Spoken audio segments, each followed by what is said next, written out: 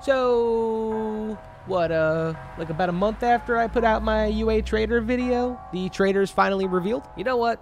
Spoilers ahead. Let's just go grab a drink.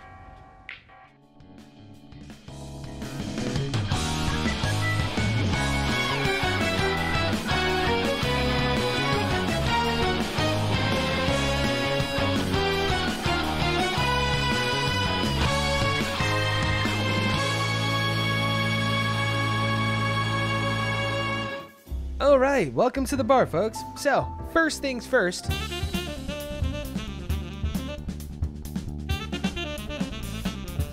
Whew, yeah.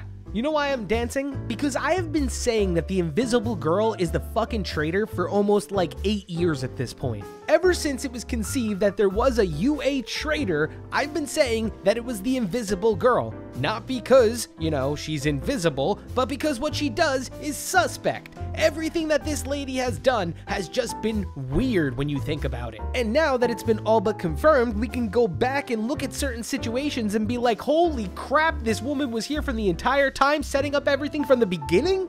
Like, hold on, let me calm down a little bit, because I gotta say, I was not expecting this. I was expecting some sort of like loop, and then everybody was gonna be like, oh my god, Shoji's the traitor, oh my god, it's Tokoyami, but instead, it's the most obvious person. Oh my god.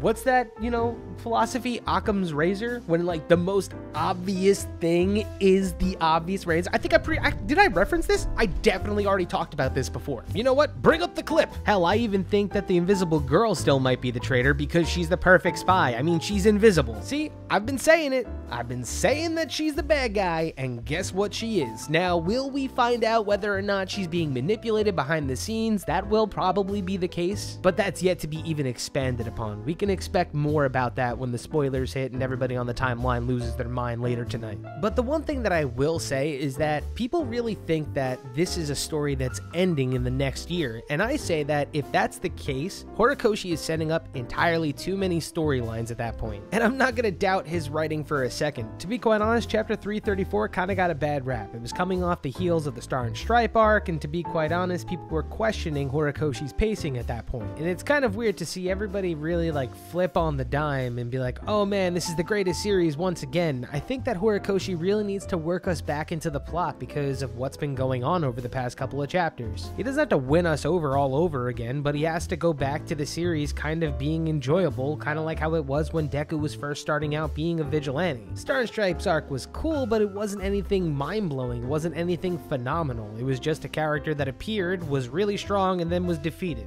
So by moving back to UA and showing us the students and giving us the inkling that Hagakure is the traitor, while at the same time recycling the formula that we deemed boring and bringing it back and giving it a new refreshing spin. The series has taken its time away from the students at Class 1A. Now it's time to re-involve them back into the plot and show us that what's going on is bigger than they can possibly process at the current moment. Because with the reveal of Hagakure being the UA traitor, I would think that the next chapter would take the time out to possibly flesh out that idea. I don't think Horikoshi would just, you know, announce it and then leave it alone. This chapter purely existed just to let us know that the villains are reeling from the attack against Star and Stripe, and now the heroes have an extended period of time to possibly get their shit together before Shigaraki shows up and tries to kill every single one of them. And if I were to point out something really obvious, it's the fact that Horikoshi is kind of spoon-feeding us his plans for the next couple of months, whether it be the heteromorph disparity with Shoji or Toga's return, and finally you kind of have the whole Todoroki family debacle going on at the same time. And that's not discounting the fact that you still have the high-end Nomus, All for One's original body, and Shigaraki when he gets all better. There's a lot of ground to cover here, and these particular villains that Horikoshi talks about in this chapter, they're not exclusive.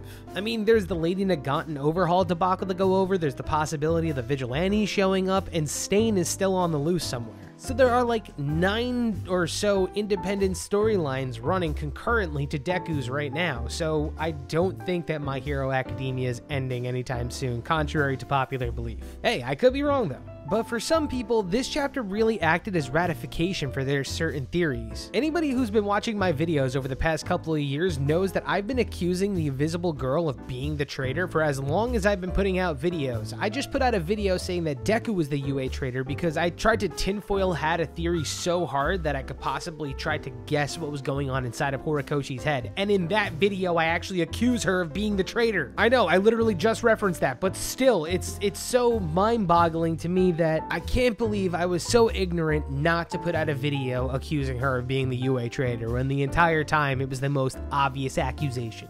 Invisible Girl aside, people also think that this chapter kind of gave more weight to the dad for one theory. I don't see that, but if you do, please let me know in the comments down below. But I will tell you this, if you want your mind completely blown, rewatch season 1 of My Hero Academia, and when you get to the very end, watch who comes up with the idea to go to the mall where Deku meets Shigaraki for the first time and almost gets his head ripped off. Yeah, it was the Invisible Girl. She's known about this since the beginning, and when this whole story gets blown open, it is going to be so sweet. Though the cliffhanger for 335 is really starting to make me wonder if 336 is going to be from Hagakure's point of view. If I had to guess, it's probably all but certain that her parents are All For One sympathizers and they use their daughter for his personal gain. But considering characters like number 6 in My Hero Academia Vigilantes exist, I could go ahead and say that it's possible that All For One had Hagakure as a daughter. I don't mean like his literal daughter, I mean like his daughter in a sense that like Shigaraki is his son or his heir. And it's gonna be interesting to see what unfolds from here, because for all we know, to cover up Hagakure being the traitor,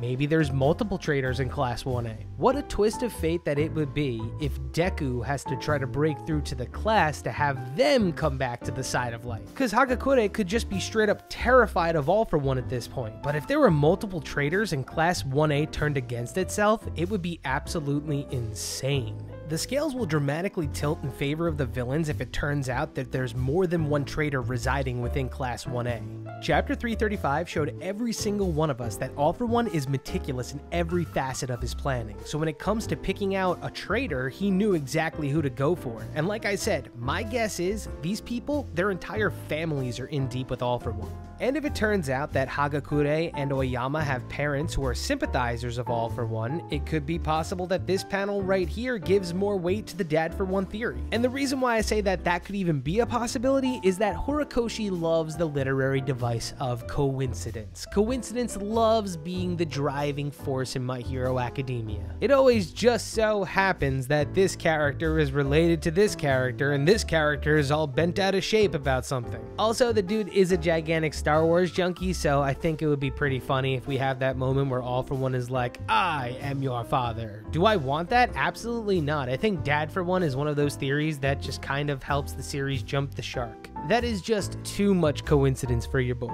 So look, let me know how you feel about Hagakure turning out to be the UA traitor. Were you expecting it as much as I was? And if you were, let me know. And if you weren't, let me know as well. The next chapter is definitely a chapter of uncertainty because it's going to be starting a new arc. Whether or not it'll start from the point of view of Hagakure is to be said, but I kind of don't want the UA traitor to be dragged out any longer. I would like for it to kind of get blown up in our face pretty soon. And I don't want to get anyone too kind of scared at the moment, but when that whole Deku retrieval arc was going on and everybody was teaming up to hopefully take down Deku, 3 people were left behind: Oyama, Kirishima, and Toru. Now I'm gonna cross out Kirishima possibly being a traitor because he found a way to be productive and help the situation at hand. Oyama and Toru, on the other hand, Toru's confirmed to be the traitor and Oyama was nowhere to be found. Also, I wouldn't put it past All For One to have his spy have a partner, or have 2 individual spies that have no idea about one another. If Kirishima turns out to be on All For One's side, that would break my heart, so I'm really hoping it kind of is exclusive to Toru and possibly Oyama. I know the traitor's been formally revealed and I'm still out here screaming that Oyama's some cheese-eating traitor, but I'm not getting caught off guard anymore. So let me know how you felt about this chapter. Do you feel like Horikoshi's getting back into the groove of things? And how do you feel about Toru actually being the UA traitor? This is a storyline reveal that more or less happened about a decade ago, and I think that Horikoshi did a pretty damn good job revealing that Toru was the traitor. But if you got a strong opinion, let me know down below,